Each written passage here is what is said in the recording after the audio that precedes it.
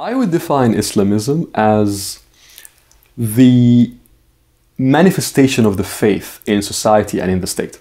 So it is the idea or the notion that Islam is not just a faith, it is the basis of a state, it is the basis of political legitimacy, of legislation, it's a frame of reference for society, a basis for identity.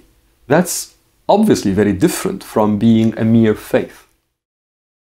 That definition of Islamism, if you'd like, has been really the norm in the Arab world, in Persia, today's Iran, in Turkey, for centuries, up until the end of the 18th century or early 19th century. From that period on, that greater or wider Middle East, as I call it in the book, got a shock, if you'd like, which was the exposure to modernity, and especially Western modernity.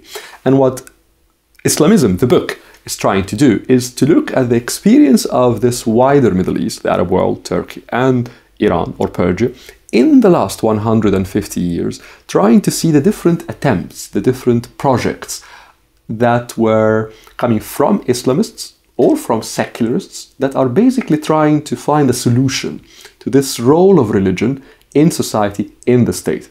Many of these projects and attempts failed, some had some successes, but that's the thread, if you like, of the book.